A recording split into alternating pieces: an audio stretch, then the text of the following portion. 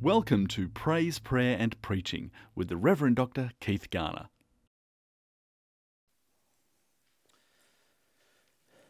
A prayer together. Lord, we pray that you would speak to us through your word as you inspired it. So inspire us to hear its truth and apply it in our lives today to the praise of Christ. Amen. Welcome to the Wesley Theatre in Sydney as we thank God for the life of one who throughout her life sought to serve God and others. Our remembrance of Shirley Dunbar has caused me to look again at the nature of Christian service. And I want to explore some of those thoughts with you for just a few moments tonight. It's been said that there are some people who live from one year's end to the other, who never do an hour of unpaid service for anyone. They'll protest that they don't do anyone any harm, but neither do they do anybody any particular good either. I suspect if we went out onto the streets of Sydney and asked folks what the Christian faith is all about, even some people have very little connection at all with the Christian community. It wouldn't be long before somebody would use the word service, because they would know somehow that the Christian faith and service are inextricably bound together in a very real and meaningful way. Something to do with serving others, they might say. And the concept of service is acknowledged by the majority of Christian people and many beyond the Christian community. I joined the Service Club Rotary 18 years ago in Wales because I was attracted particularly to the maxim of service before self.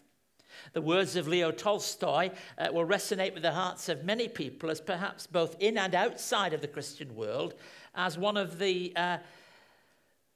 important and significant definitions. He once said this: the simplest and shortest ethical precept is to be served as little as possible and to serve others as much as possible.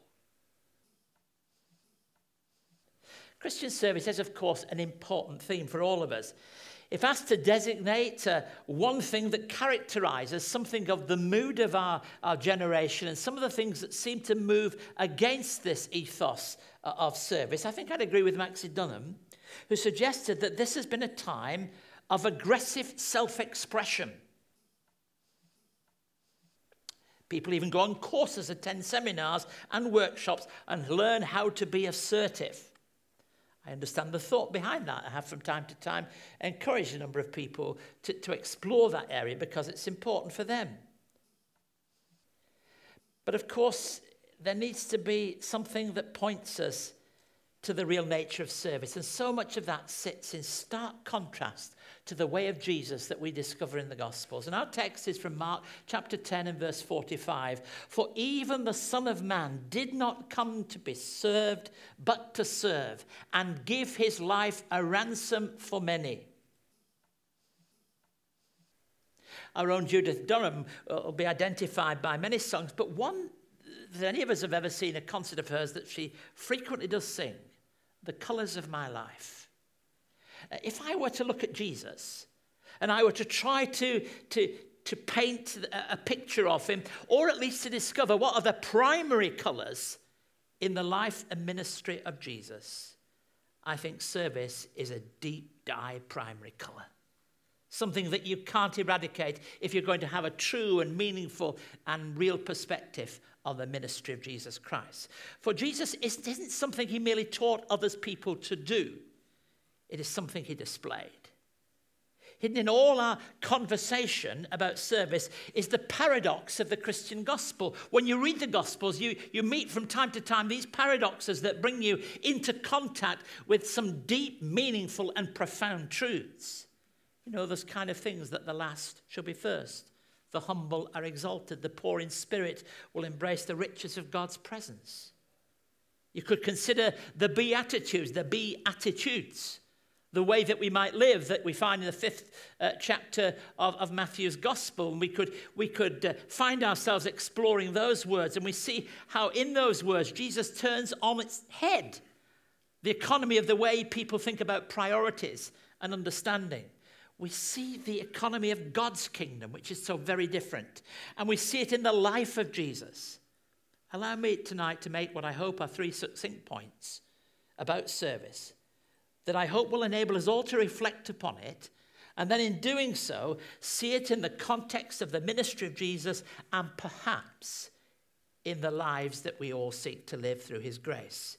There used to be a slogan years ago that said, saved to serve. Still has some validity. We're not saved by service, but we are certainly saved to it. It is something that ought to be seen in all our lives. Will Sangster was very direct when he said this: indeed, it may be doubted whether we've been saved at all if we have no impulse to serve. It is a natural consequence of what it means to belong to Christ, to see through the grace of the Holy Spirit that life poured out in service toward others in and among a broken world. The service flows from the deep parts of our lives, the subterranean channels of our lives, where God's work is real. And from those places, a life of service flows. This service demands no reward, save to know that we do God's will, as the old prayer said. And service brings huge, unsought satisfaction. I think a Christian view of the world can be summed up by saying the immediate payment for service may not be great, but be sure the retirement plan is out of this world. What life is about when you put it in the perspective of eternity makes sense for our Christian service. We don't do it to be recognized by others. We don't do it to be able to say, I did this and I did that. We do it because there is no greater will and purpose in all the world than knowing that we do God's will. And things then take on a different shape. So the first of these things, service, is the measure of a person's life. You remember in Matthew's gospel, whoever wants to be great among you must be your servant, and whoever wants to be first must be your slave. Now, these words need to be handled very carefully. In fact, there's a danger of modeling servanthood in relation to calling others to account. Jesus' instruction to the disciples strikes a very clear and marked difference between the way the disciples understood their own leadership and Jesus' own specific, clear, unique, and decisive understanding of leadership. The passage comes from a mother's request of Jesus concerning her twin sons. When she asks a favor of Jesus, I like it when people are asking favors of Jesus, because when you really get and you search the scriptures and you unpack it, you say, they're asking a favor. If we listen carefully, we'll hear something that they didn't even imagine they were going to hear. So they asked the favor. The request was for special seating. Oh gosh, isn't special seating a problem? Don't people like special seats? And when it came to Jesus, they wanted special seating when he came into his kingdom. Could there be anything better than that? James and John came with their mother. I think Bishop Tom Wright is correct when he says it might well have been their idea all along. Come on, Mum, you go and answer the question. Probably knowing that they knew enough about him that they weren't going to ask the question. The request opens a window on the whole world view of discipleship. But Jesus' curious answer slides open another window which will forever define the nature of servanthood. A book that has always sat on my desk in one form or another, though I did receive a new copy just a few years ago, is The Imitation of Christ by Thomas à Kempis. It's a constant inspiration. And I can understand how, along with other books, Jeremy Taylor's and others, it had great influence on John Wesley. It's without doubt a religious classic, though it comes, of course, from the 15th century and written in Latin with Dutch roots as well in context. It still has so much to say to us today. Its main characteristic is somehow that it's an exploration into the interior world of a person's life, but with a profound outward expression. And I find that helpful when thinking about service. What is clear is when we focus on Jesus Christ, it becomes not only a journey of self-explanation and exploration, but it's the cause, it's the impetus, it's the power towards a new and dynamic way of living life. It doesn't surprise me that one of the most endearing outcomes of any life touched by the presence of Christ is an awakening of a desire to serve. Albert Schweitzer, once said, "I don't know what your destiny will be, but one thing I do know, that the only ones among you who will be really happy are those who've sought and found a way to service." The only ones among you, not the ones who can say, "I've had a great career, have a marvelous record." The only ones who will ultimately be happy are those who found a way to serve. Consider how you measure the importance of a person's life. Is it by the length of a person's days and years, the longevity of their life? Is it an accumulated record of their achievements? Is it their recognition by peers and friends? Now, all those things are not insignificant. We don't rub them out somehow as though it were part of some divine blackboard that is suddenly eradicated as insignificant. But our response to God and the way of service far, far exceeds any of those things. Secondly, Jesus Christ demonstrates service. John's Gospel, the 13th chapter, we shall think of this in just 2 weeks' time. "Now that I, your Lord and teacher, have washed your feet, you also ought to wash one another's feet. I've set you an example that you should do as I have done for you." In Jesus' discipleship encounters, there is nowhere a clearer exemplification of what service means than in the actions of Jesus when he washed the disciples' travel-soiled feet. There was a demonstration through example of what it means to talk about the life of service. There's a powerful message in the life of such service, and all of us can be recipients. In 1996, Harper Business published a story of a room waiter at a Marriott hotel who learned that one of the guests in the hotel had just heard the news that her sister had died. The waiter, named Charles, bought a sympathy card, had the hotel staff members all sign it, and delivered it to the distressed guest with a piece of hot apple pie. "Mr. Marriott," the guest later wrote, with all innocence of course, to the president of Marriott Hotels, "I'll never meet you, and I don't need to meet you, because I met Charles. I know what you stand for, and I want to assure you that as long as I live, I'll stay at your hotels. And I'll tell my friends to stay at your hotels too." Now, of course, it has its business application.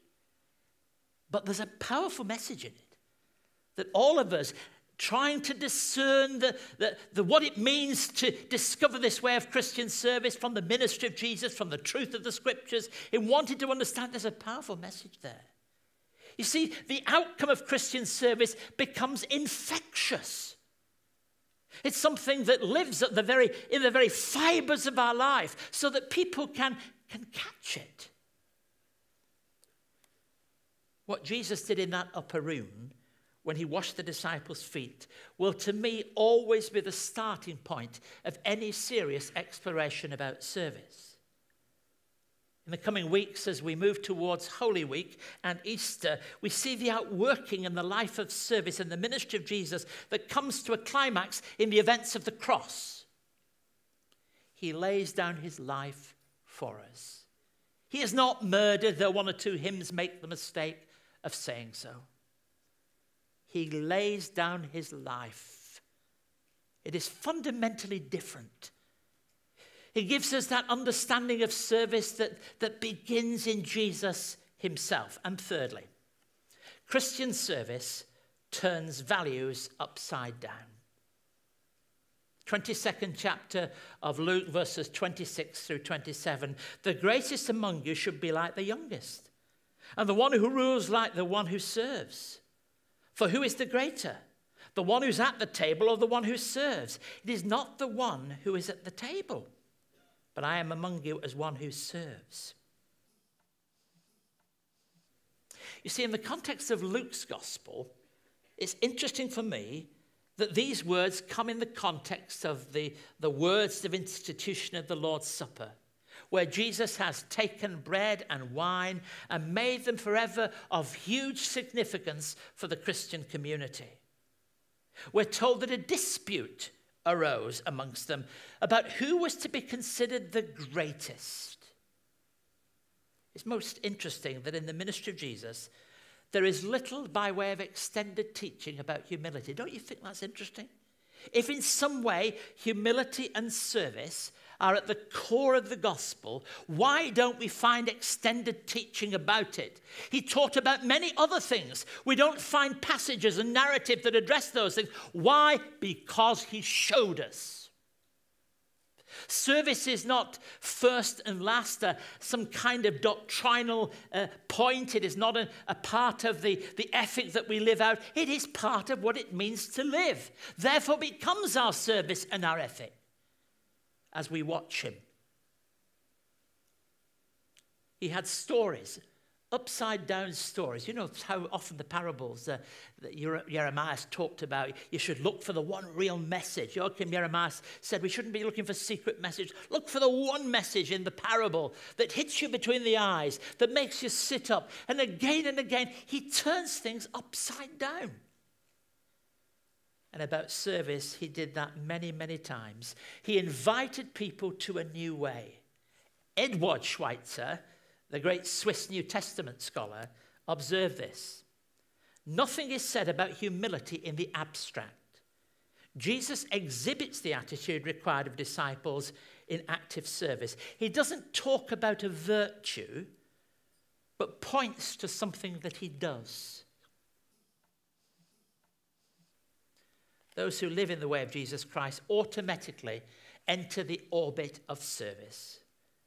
For this, in a huge measure, helps to define how we see the world and how we see our part living and playing our part in that world.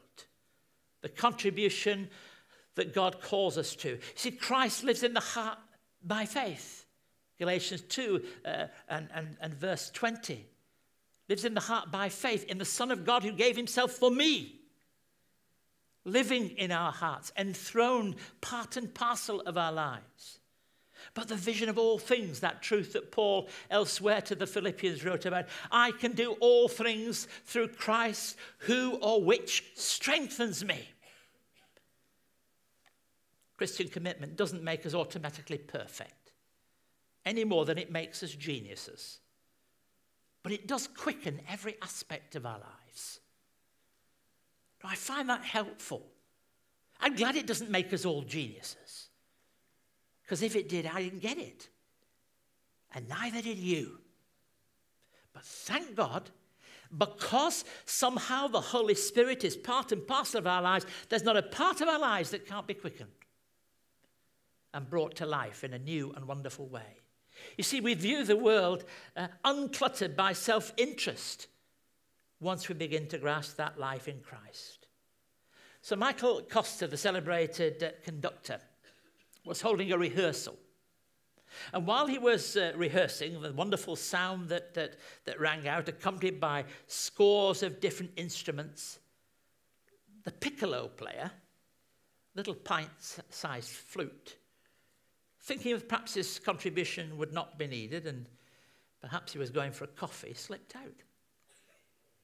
Suddenly, the great leader stopped the orchestra, tapped the baton in that way that the conductor can do, said, "Where is the piccolo?" You see, the sound of that small instrument was necessary for the harmony, and Costa missed it once it was dropped out. I hope the point needs no exposition. Sometimes the smallest and seemingly insignificant part that a person plays makes a big difference to the whole. And once you decide you're not playing with the rest of the orchestra, for whatever reason it is, you rob the whole of its sound. And I believe that the call to Christian service has a great deal to say, for he is our conductor. If in our Christian service, players and instruments of diverse size, shape, note, and character are there, and the piccolo thinks it's time for a latte, then the orchestra is robbed. Maybe I'm speaking to many piccolo players this evening. You think that your contribution doesn't matter. Your personal angst has got to be right up there so you're not playing with the rest of the orchestra. Start to play with the orchestra again, for the music requires it. And the call to Christian service is that call to believe somehow that the contribution of all does actually matter. Sometimes you may feel convinced that your contribution, to use an Americanism, doesn't make a hill of beans in the bigger scheme of things. Maybe you've buried your talent in the ground, to use another Jesus parable story. Richard Love, in Blowing Your Horn, concludes, for those who won't play, or at least aren't playing, Jesus has something to say. This evening we've considered something of the nature of servanthood. And I hope you've journeyed with me long enough to know that servanthood is part and parcel of the ministry and work of Christ himself. And when it is seen in our lives, it is Christ who is seen. And the Christ who is seen makes a difference to the world in which our witness must be powerful. Perhaps some words I noted many years ago will offer a challenge to each of us. There are two great divisions amongst religious people: those who serve God legally and those who serve him lovingly. You can never make a servant out of legality. You can never bring a pile of rules and say that's what's necessary, or you will produce the kind of servanthood which is an abomination, and that which is the slavery that, thank God, we've tried to remove from the scourge of the earth. But lovingly, when we embrace the gift of Christ in our lives, when we welcome him into our lives, then a new perspective is possible for us. We see the whole world in a different way. And lovingly, we can discover the power of servanthood. And finally, there is no greater privilege in all the world than serving God. Tonight in our service here in the theatre, we remembered the life of someone who served God for many, many years. There is no privilege that is greater than that. And don't waste any time if you haven't started the life of service. Start it now. Reach out to Christ. Invite him in. Commit yourself to be his servant today. And in doing so, you'll find the greatest joy in all the world.